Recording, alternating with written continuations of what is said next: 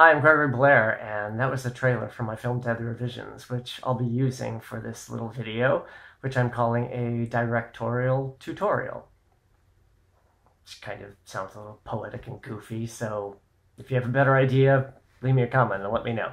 So I'll start off by saying there are many aspects to directing, and I'm not discussing them all today. I'm going to be very specific, more or less. Obviously, a director has to be good at working with actors and be very good at working with the machinery involved, knowing the cameras and etc. And also logistics and administration. And I want to talk specifically about what you actually put on the screen.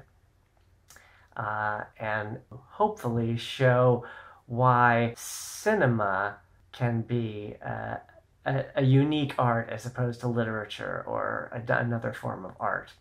Because they all have their own unique ways of doing things. Like in literature and a novel, you can really get inside a character's head in a way that you can't exactly do with film.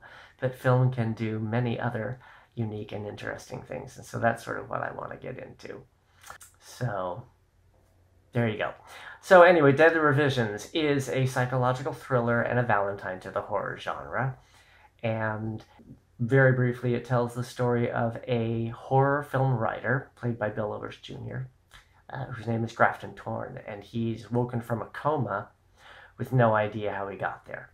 So he goes to a cabin in the woods to rest and relax and recoup.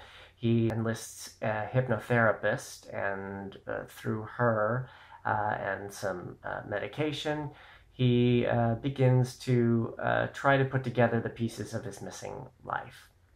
So let's just get into it, huh? The first clip I want to show you is when he first goes to the cabin. This is the first time we see the cabin, and it seemed very appropriate to actually, I wanted to do a dolly push in.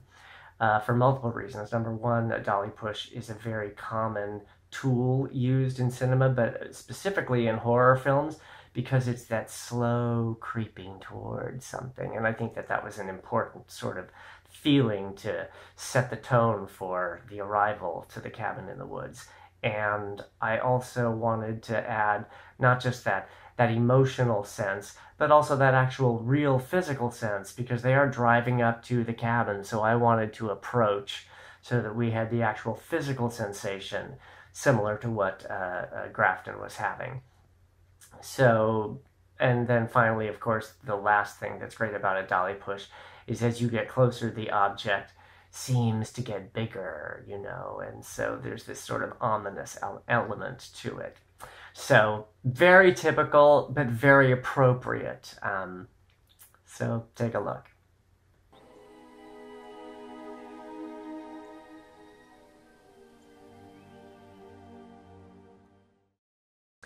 These next two clips are very specifically revealing character for Grafton. He's a man who's feeling very small at this point in his life, so I wanted to show that. Show him feeling small and dwarfed by his surroundings. So in this first shot, you'll see he's walking away from us and getting smaller. You'll also see he has the cane because he's limping, because he's physically crippled, if you will, which goes along with the metaphor of his mental, emotional kind of crippled state. So he's walking away from us with his cane across this bridge, and there are a few trees and shade in and out, but it still seems like it's a sunny enough day, but he's going in and out of the shadows and looking kind of small.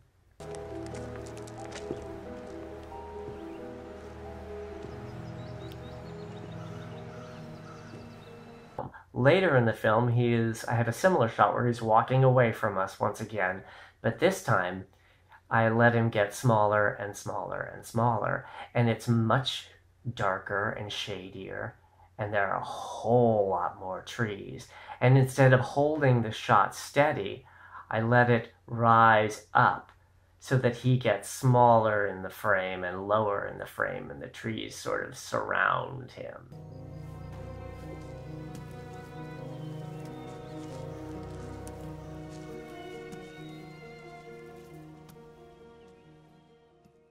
So those two shots work to sort of progress the story and his sort of character arc, that he's getting deeper into the woods, metaphorically, if you will. This next shot is about color, which is very important. The first scene is a Christmas scene, so it's a happy memory. The hypnotherapist has arrived and is trying to get him to remember what he can. There's a happy scene with him and his wife. It's Christmas, so there's lots of color. The room is full of decorations. It's sort of warm, yellowy color. So there's that. There's nobody goes Caroline anymore. I miss that. CCK has so many kids in it, I want to scream. Well, you chose that project over mine. You knew Candy Cane Killer would have a lot of kids. I know, but they just don't get killed off fast enough. You know, you have absolutely no maternal instinct at all. I married you, didn't I? You better run. So we end with this shot. You can see the room is full of color and light and what have you. And this is almost immediately followed by the first memory he has of discussing divorce. And so we cut to the exact same room, but now it's empty and blue and sterile and cold.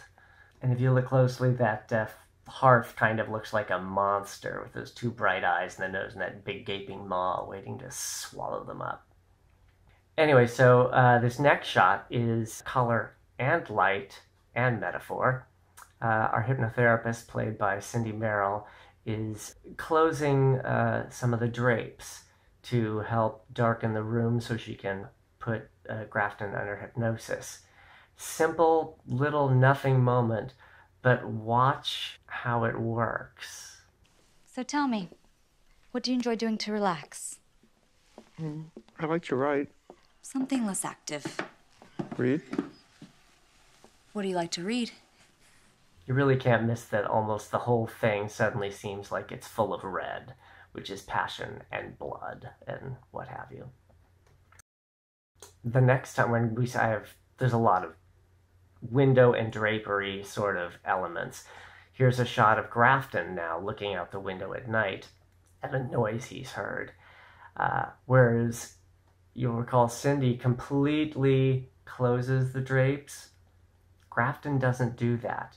Grafton just sort of hitches them open so that he can hitch them closed again, like he's afraid to actually open them and actually be committed to seeing something.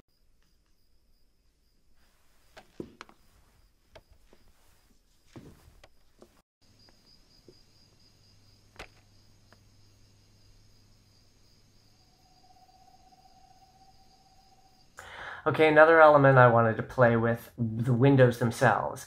Grafton is trying to remember things, trying to recollect. So he's basically, the whole movie, he is reflecting on himself. It's all self-reflection, if you will. So in these windows, these dark windows at night, I have him reflecting on himself a lot. Much more so than him showing up in mirrors, because a mirror is clean and clear and you can see yourself clearly. But in a window, you see sort of a transparent, ghostly, incomplete image of yourself. So that was way more appropriate and kind of spookier. So anyway, here he is. And then here's another shot, again, of him even closer looking at his ghostly reflection. And this stuff can be used for all kinds of things. Here's another example of the same technique, the reflection in the window, but for a totally different reason. Here, Lise Hart, who plays Kat, is discussing the fact that she has discovered she has a split personality.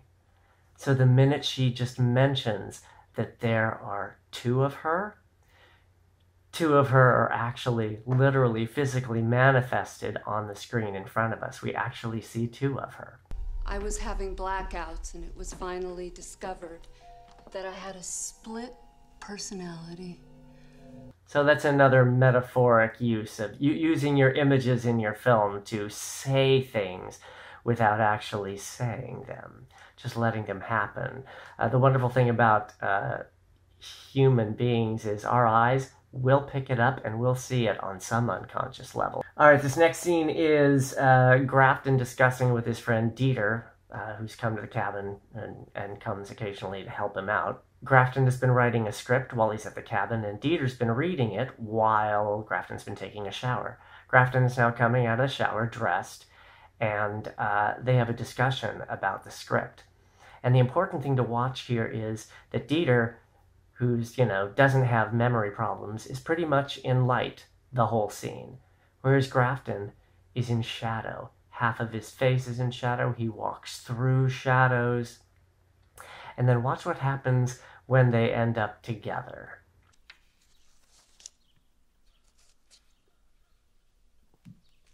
Hey. I was just thinking, if this weren't actually happening to me, it'd make a pretty good movie. What would? My dreams. My past mixed with my movies. She got a writer, all alone, in a cabin, haunted by his own past. It's a pretty good concept for a script. Yeah, it looks that way. Huh? I think you should go back to the hospital. Why? Why? Because this isn't healthy. Yeah, it is. I'm remembering things. I can see that. This script that you're writing about you and Kat? What? Is it the truth, or are you trying to come up with new memories to replace the ones that you lost? What the hell are you talking about? This, man, what is this?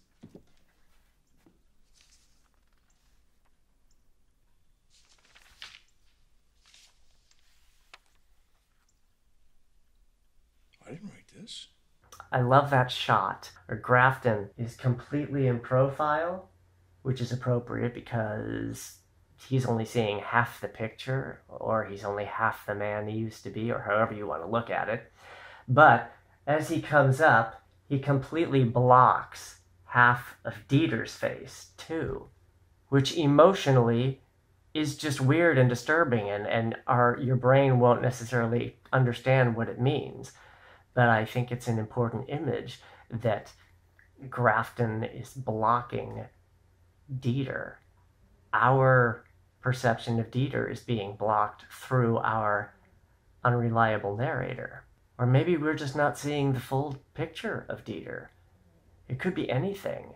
It's just this unconscious moment where we have two men and we can only see half of either one of them.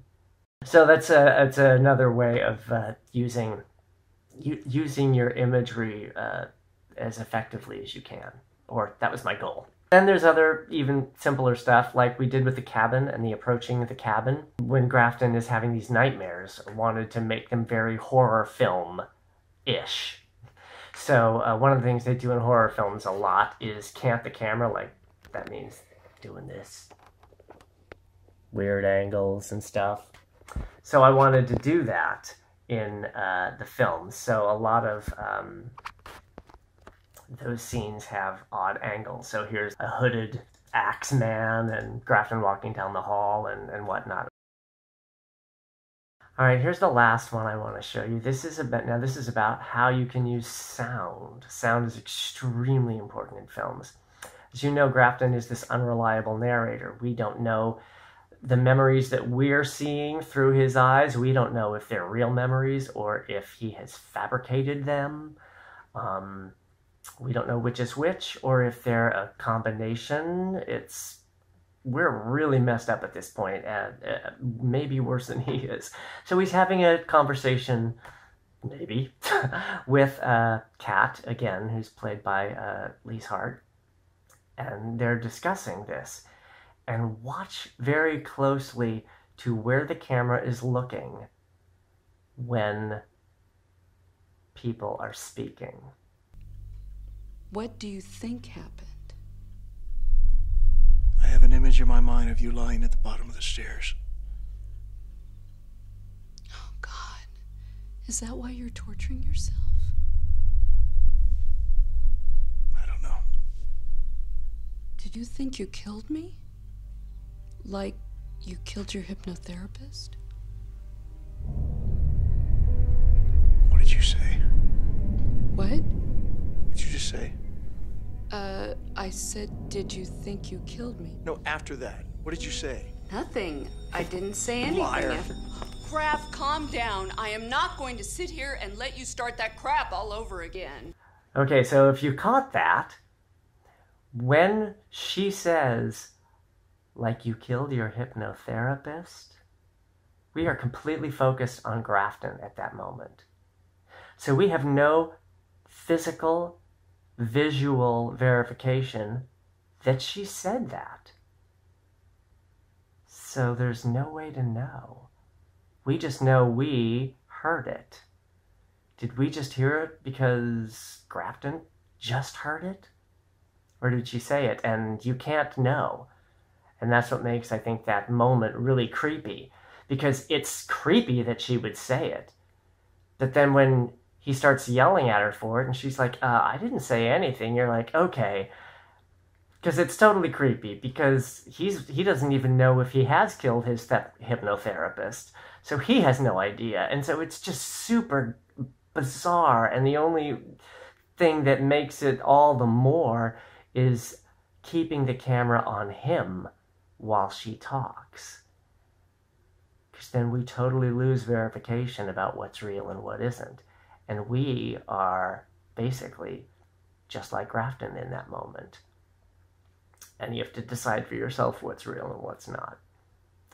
So sound, what you do with the camera, where you place your actors, where you place set pieces, how they use set pieces, all of those things, if you can use them not just to tell the basic, this happened, then this happened, then this happened of the story, but use them to reveal character and to express emotion and other elements, metaphors. I think then films become much, much richer experiences that way.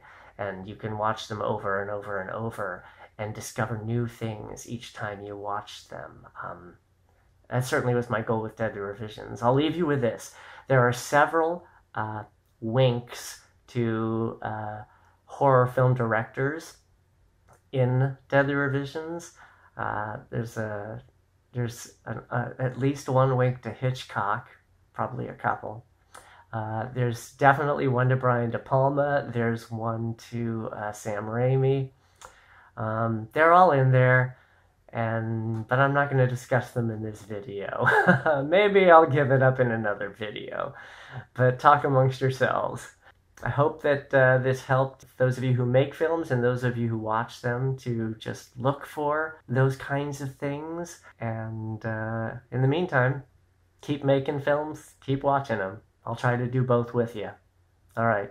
Thanks. Hi, so I forgot the ubiquitous obligatory tag. If you enjoyed this video, click the like button, and if you have a question or a comment, leave it below, and I'll try to get back to you, all right? Thanks again. Have a good one.